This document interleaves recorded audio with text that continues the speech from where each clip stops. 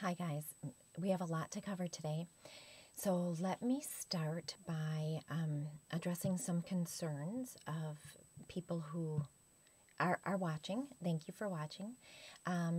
In the last video, I had said that the moat is what we want in our eye. It's the new wine. But then when I went to the definition in the concordance, it said it was chaff, a dry twig, to wither up. Okay, so we can, guys, when it comes to the verses that we are looking at and the words we are looking at, we have to, I am following spirit and where it's leading me. Okay, so if you look at it this way, mote, to be withered up, then you don't want the mote in your eye, and you don't want a beam in your eye because it's like a sliver or a thorn. On the other hand, mote means new wine, which is what you want to have, and beam means to shine. So you also want that. Okay, so everything in Scripture, first of all, especially the Hebrew, I don't know much about the Greek, but the Hebrew is such an epic poem. It is literal poetry. You can't imagine the connections. It's just crazy. And also, everything in a verse is related. It sounds ridiculous, by osmosis. Okay, and what direction the meaning is going to take, it can go either way. There are so many words, like forge, that mean one thing and then mean its complete opposite. Or in Hebrew, there's a word that means curse and it means blessing. So what we have to do is follow our spiritual instinct. What is this verse telling you spiritually? And this is how you start to put things together. So whether it's a mote or a beam in your eye, you don't want it. But whether it's a mote or a beam in your eye, you do want it. Okay, it really doesn't matter.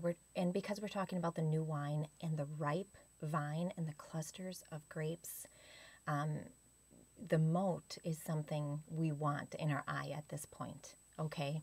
And we also want a beam in our eye. This is why we cannot judge.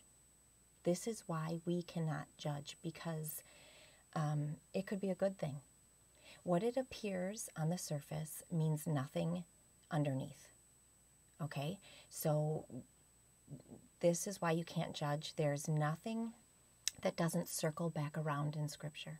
There's not one thing. In fact, I guarantee you 6 or 7 years ago, I had a interpretation of the verses about Pentecost as a negative thing. And that is because there were tongues, cloven tongues of fire. First of all, cloven is unclean in the Bible. Tongues of fire is a venomous serpent. And so at one point, I would have looked at Pentecost as a negative thing, and drunken on new wine being chaff and withered, and not a good thing, okay? But here we are today, looking at those scriptures as something good. Everything, I'm telling you, everything circles back around and goes in circles, which is why you need to be connected spiritually and let the Spirit speak to you about what it wants to teach you. The same thing is happening with the Lion of the tribe of Judah, and I'm talking about Judah and the lion's whelp. And if we look at Judah as Jesus, the Lion of the tribe of Judah, right? We're going to say, well, this is describing Jesus, and it's not a negative thing. On the contrary, at this point, because Jesus, that image of Jesus is an image that religion has created in their own minds. Okay, so if people could see Jesus clearly, they see him differently. So what religion has done, they have put Jesus on a pedestal, and he's shining, bright white linen. He deserves all glory and praise. He is this idol. He is an idol. when on earth and in spirit, Jesus is the exact opposite. He's humble. He retreated from the crowds. He said, don't tell anybody when he would heal people, because he didn't want the glory, praise, and worship. And at this point, we can say he didn't want the praise because that means Hallel, Lucifer, or Judah, the prince of this world. Okay?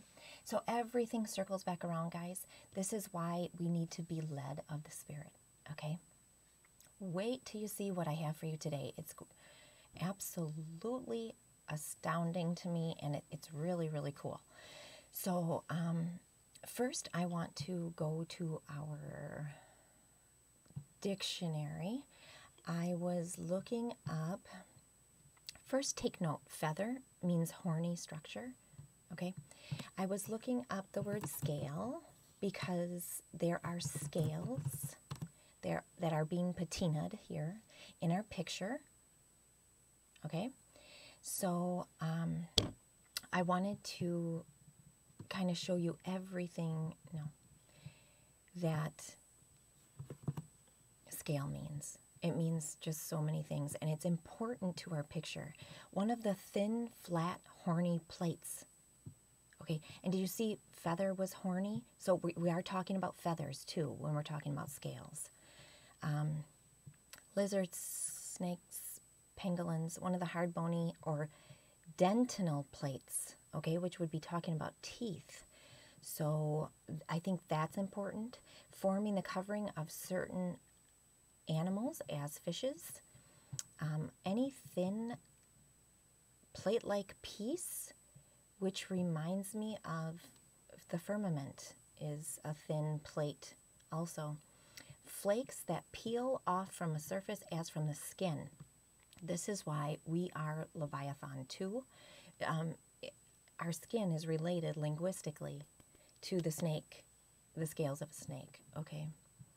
To remove the scales from your eyes, to remove scales in thin layers, to shed.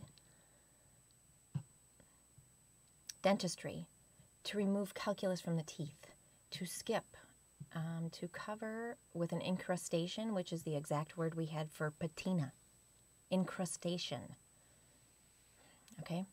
It also means, I want to show you, scale. Okay, scales of a balance, guys, because now we're talking about the flat patina pan. It means it's the same as a balance pan, okay? Libra, the scales. Scale pan, to weigh, as in scales, which is kind of like judgment, right? Which is what we can relate this time period to. Scale, a succession or progression of steps or degrees. A series of marks laid down at determinate distances for purpose of measurement. To climb, as if by a ladder. To climb up or over. To climb, ascend, and mount. And the actual definition here is ladder, rung of a ladder, ladder and stairs. And it's all starting to come together here.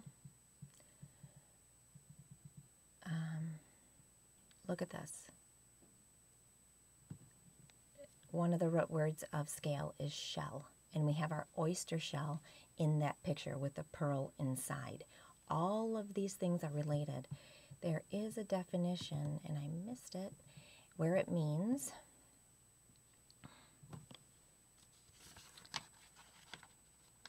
let me read it to you. I do have it here. Definition number 3, a bud scale.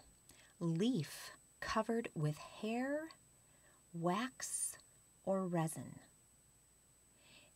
A leaf covered with hair, wax, or resin.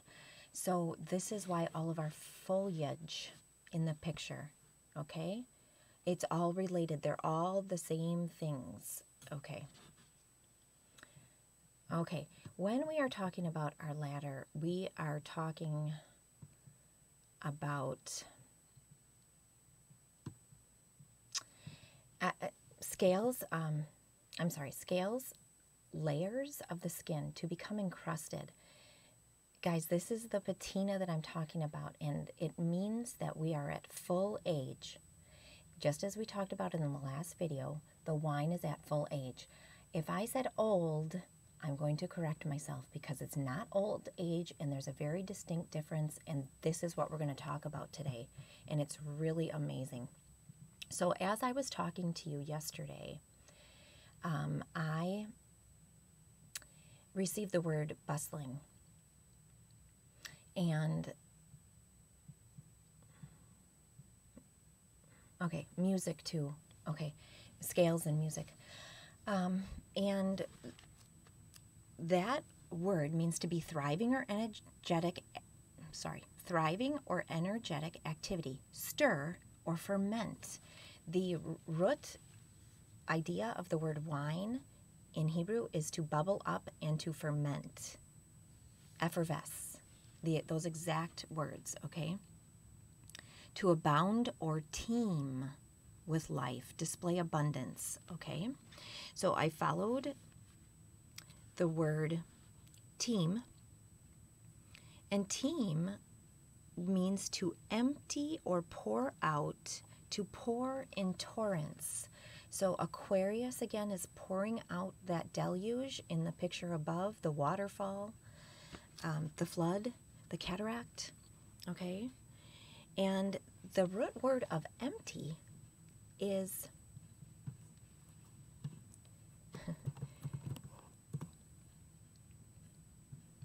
right here.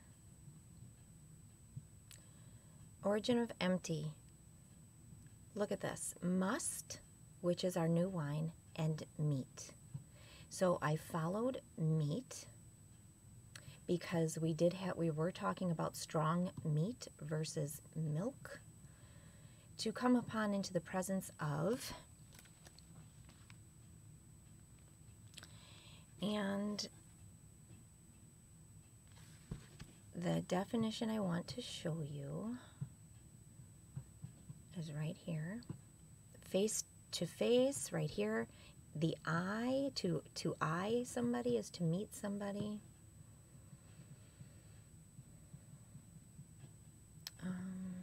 Shoot. Right here. Mathematics, it's an intersection. So I went to this intersection in mathematics. It means to meet. And intersection in mathematics, 3A, also called meet or product. The set of elements that two or more sets have in common. The symbol is our rainbow. Do you see my cursor's right on it? It's our rainbow. And then look at this definition. The greatest lower bound of two elements in a lattice. What? I had no idea that lattice was a mathematical term or that our rainbow was talking about something mathematical. But let's go there because, you guys, we have a great teaching coming. So stick with me, guys, okay? Lattice. So I thought, I've never looked up the word lattice, even though we've had it many times. So I thought I would look it up. Here we go. A structure of crossed wooden or metal strips, usually arranged to form a diagonal pattern of open spaces between the strips. A window, gate, which is what we have in our picture above, or the consistency, or the light consisting of such a structure. Physics. Then we have, let me scoot it up for you guys.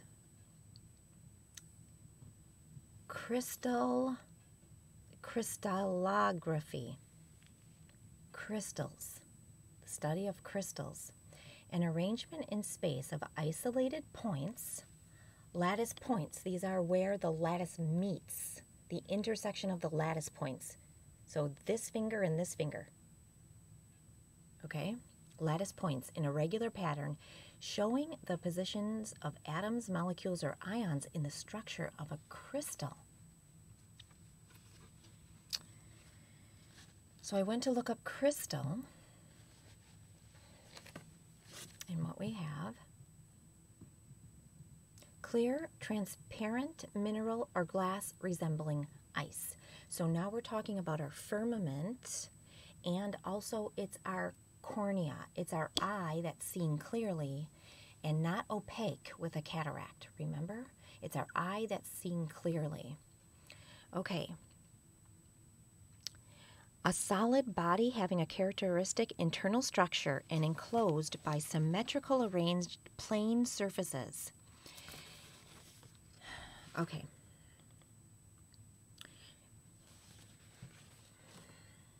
Keep this in mind because now we're going to go to our rainbow structure in mathematics. It showed that rainbow structure.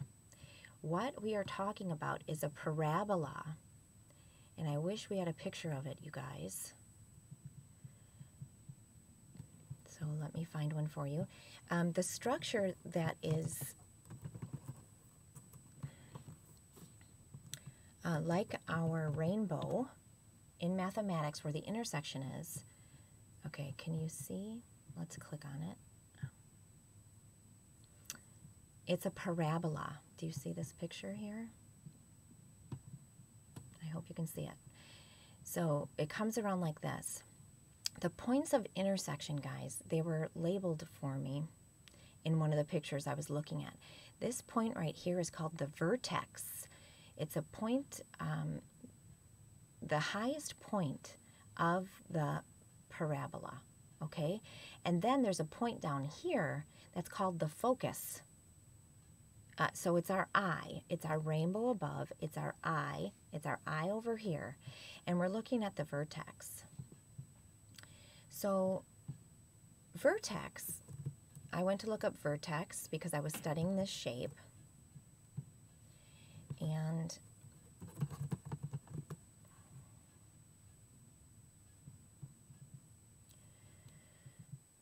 okay, vertex. The highest point of something, the summit, the top, the crown or top of the head, craniometry, the highest point on the mid-sagittal plane of a skull or head, viewed from the left side when the skull or head is whatever. It's right here, the vertex of the head. If we get to the root here, we're going to get to the word vortex. Vertex and vortex, a whirling mass of water, especially one in which a force of suction operates as a whirlpool, a whirling mass of air, especially one in the form of a visible column or spiral. So if you can look at our picture, we've got a vortex at the vertex over here. Okay, so this is what all of this is talking about. A whirling mass of fire or flame, because that's our shine. Violent activity, irresistible force, something drawing into its powerful current, everything that surrounds it. Very powerful, guys, vortex. Okay, so when we were at crystal, the definition of the word crystal in the electronics department, okay, so instead of mathematics or crystallography, it said electronics. And a crystal in electronics is a quartz crystal ground in the shape of a rectangular parallelepiped, which vibrates strongly at one frequency when electric voltages of that frequency are placed across opposite sides of our shoulder blades there, used to control the frequency of an oscillator as of a radio transmitter. We are vibrating crystals, oscillate, a circuit that produces an alternating output current of a certain frequency determined by the characteristics of the circuit components. Oscillate, to cause, to move, to and fro, to vibrate, to cause, to move, to and fro. Now we're talking about crystals being at the right frequency to be able, there's an oscillation inherently in these crystals, and it means to move to and fro, to swing to and fro, to cause to move to and fro, and to vibrate.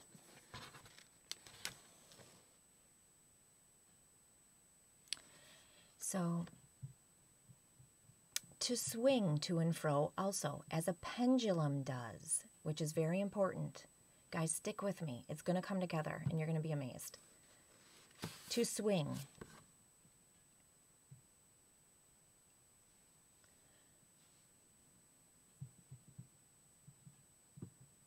Oh, by the way, the root word of the word parabola, which is the U-shaped thing in mathematics that has the vertex and the focus, is a parable. That's the root word, parable. So these stories, again, guys, being led of the Spirit through these stories is going to bring us to such spiritual truth, such amazing truth of the divine, okay? Swing. To cause to move to and fro, sway or oscillate. To cause to move in alternate directions or in either direction around a fixed point on an axis or a line of support. An axis, you guys. We are swinging on that vine around the axis, and it's because that axis is the spine. Remember, that shaft is the spine. To move or sway to and fro, a pendulum or other suspended object. Okay, guys, so if you will picture the axis and then that vine around it, we are oscillating to and fro, swinging to and fro. It's a vibration here. Something that a crystal does.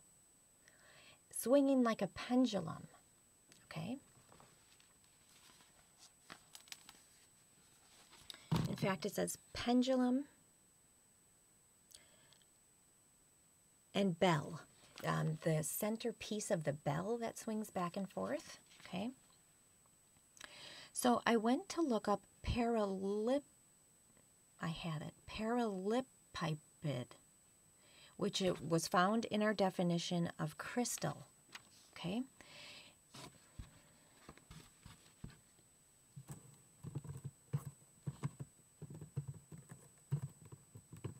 Parallelepiped is how you pronounce it. Okay. A prism with 6 faces. A prism with 6 faces. A prism, when the light shines in it, makes a rainbow. Now we're talking about crystals and prisms. 6 faces. Guys, will you please look at the scale of the serpent in that eye? The scales are 6-faced scales. And I didn't know how to draw them, so I had to look them up because I didn't know how to draw snake scales, okay? But I knew they had to be on that picture. They are there are parallelepipeds. That's what they are. Okay. Scales of the eyes, you guys, scales of the skin. This is we are prisms, we are crystals, but it gets so much better. So, as you know, down the spine, that's our axis, we have the 7 energy centers that I've been talking about. Some people say there's more. I haven't been given that knowledge, so I'm going to say 7. So I looked up the word chakra because they are often depicted as a wide variety of colors like crystals, like the 7 colors of the rainbow in the prism.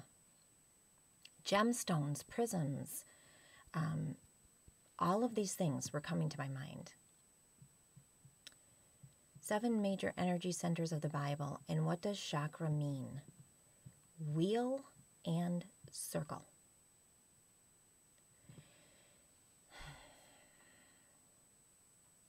Okay. Okay. hold on, I have more. In my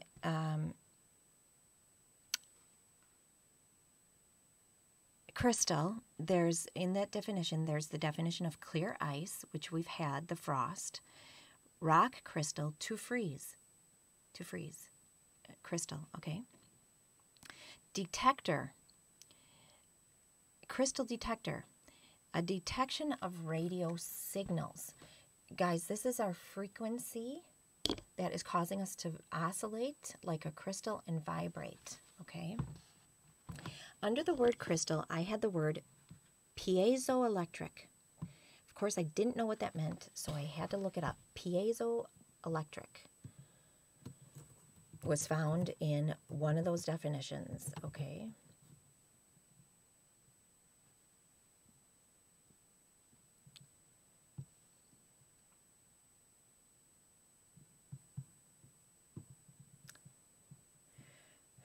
The property exhibited by some non-conducting crystals of becoming electrically polarized when mechanically strained and of becoming mechanically strained when an electric field is applied.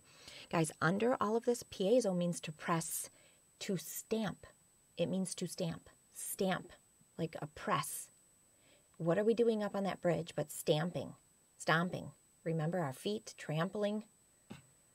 Okay. And then I think it's all the way down right here. The generation of an electric charge in certain non-conducting materials such as quartz, crystals, and ceramics. I promise you that ceramics means horn. If you want me to take you there, I will. But look up the one instance of horn in Greek in the New Testament. One instance. And it's keros. It's keras, I'm sorry. It's Sarah. Triceratops, meaning 3 horns. Ceramics are horns. And all of these things we have growing out of our head are horns, you guys. Everything around that eye, everything around that crown is horny. The feathers, the scales, all of it is based on this material, ceramic. Quartz crystals is now also what we have sitting at the crown of our head in the picture above. There's an electric transmission going on here between either side of the bridge on the shoulders, and it's causing the crystals in us to oscillate. Now, my intuition is telling me that these crystals are the energy centers, that they are structured, after my research, that our energy centers are structured similarly to these crystals. Okay, so we're halfway there. Okay, to turn. All of this is based on electrical circuitry. Circuit means to turn. Okay, guys? Vertebrae. Vertebrae, the exact meaning of the word is to turn. Vertebrae. In fact, our spine is also like a ladder, the rungs of a ladder. This is our ascending, the scale. Okay, so we're talking all about the spine, all about the serpent, all about the kundalini, all about the chakras, all about the crystal energy centers of the body. Any bones or segments composing the spinal column, cylindrical body, and an arch. I didn't know about this arch, but here it is. Okay, the spinal cord passes. There is something going on here. In a voltage of electricity, this is intuitive, okay? There is a circling of the energy. It's a circling of the energies in that electric, magnetic, whatever kind of power it is. And our spine has the same power. It has the same definition. This is something also that our spine is doing, okay? Very powerful. The root word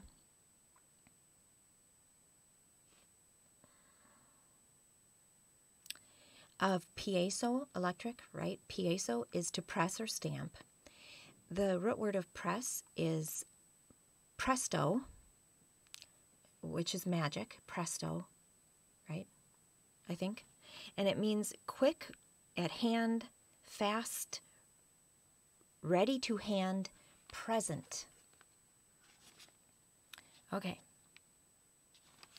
So I had to confirm that what I was seeing was correct, you guys, because I've never come across this idea before.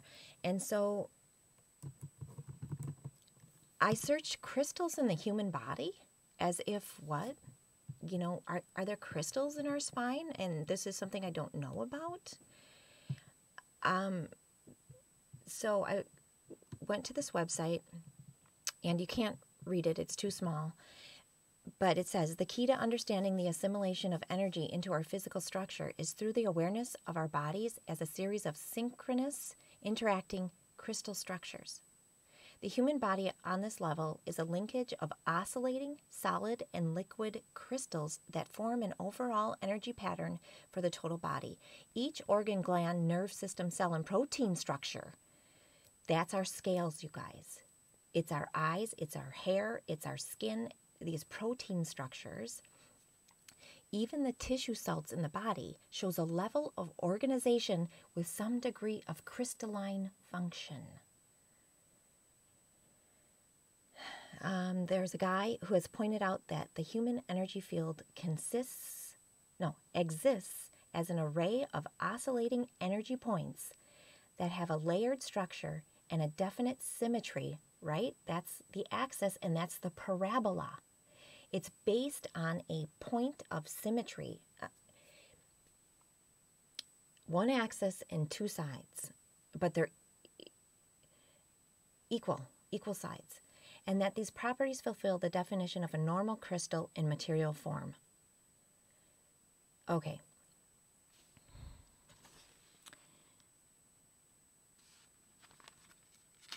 Apparently, our spine has crystalline centers. They're the energy centers of the chakra, and they are like gemstones, quartz, right? Beautiful prisms that shine the rainbow.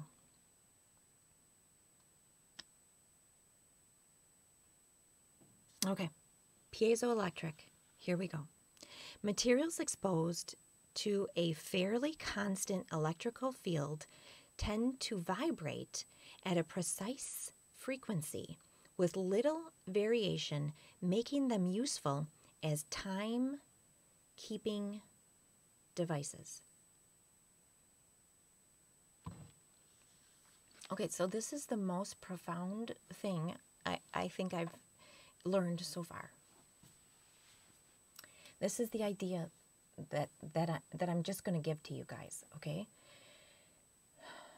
Crystals, which are in our spine, remember, they oscillate, they vibrate with an energetic frequency, and they will, over time, very, very slowly, lose some of that vibration. But they are so accurate, you guys. They are so accurate in their oscillating, in their vibrating, in their moving to and fro and swinging around the vine, that they are used in timepieces, in watches, quartz crystals. And this is how the watch keeps time. It's by the natural oscillation of the crystal. Once the crystal reaches a certain age, the crystal will no longer deplete its oscillating speed. So there are several years, God knows, I have no clue, several years where this oscillating crystal will lose time. It will slow down in its vibrating. But then it reaches a full age, a mature age, and it will no longer lose its vibrating capacity. It will stay exactly the same, oscillating at exactly the same frequency for the rest of eternity. This is us. We will eventually reach a full age. Our new wine, our ripe grapes will be ripened, and then they will never lose time any further.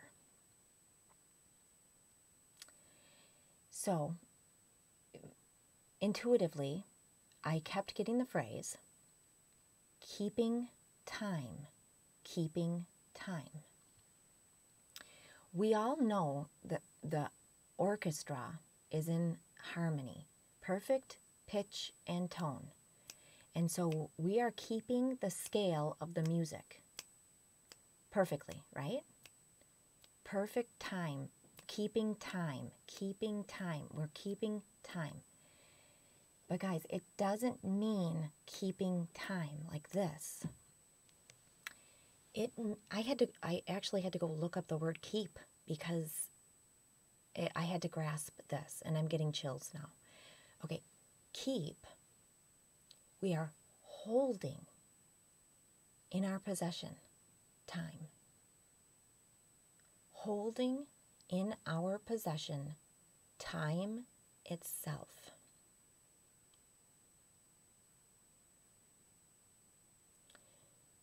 Okay, this is the idea I get. It's on two levels. Spiritually,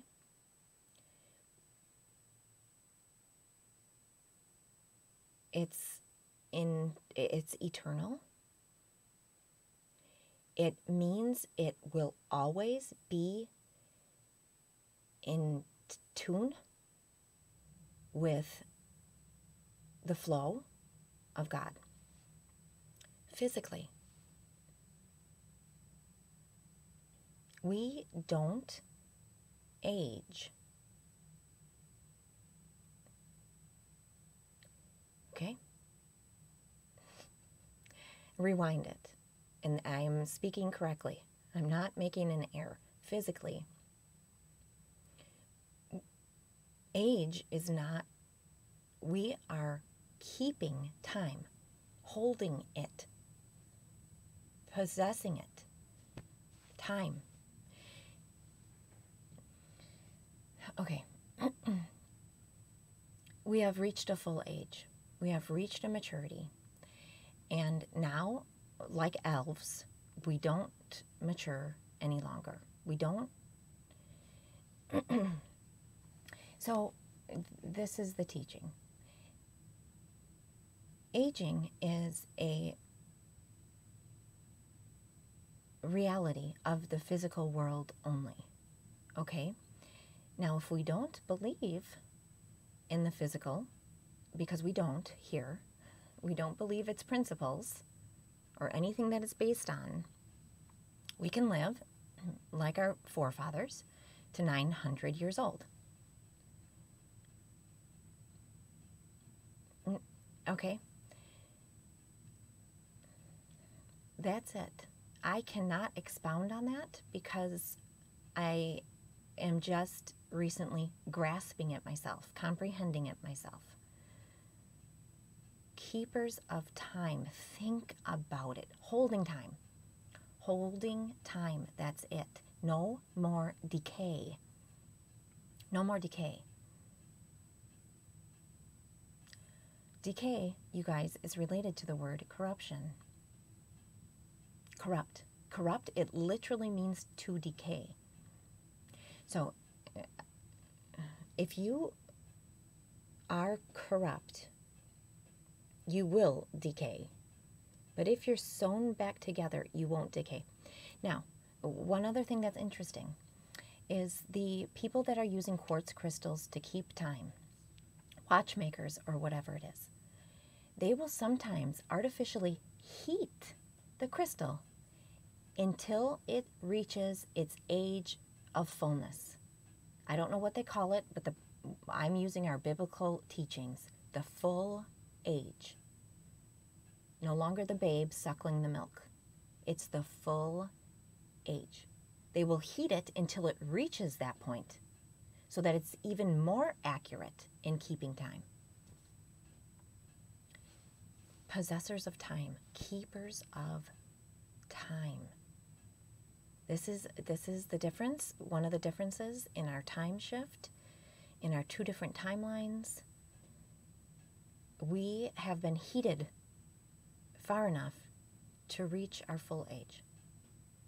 I can't wait to learn more. I don't know what I'll be bringing you in the next video, but this is fascinating, amazing. Not only the time thing, it's that there's crystalline structures in the body, that we are literally prisms, that all of these pictures are not for naught, that they have so much tremendous meaning. So it's so exciting to me. I hope it is to you guys too. I know these videos are tedious, but if you want these understandings, because they are the understandings of eternity, they're the understandings of truth, they're the understandings of divinity, of what we truly are, then stick with me, guys. Thanks for watching. I'll see you in the next video.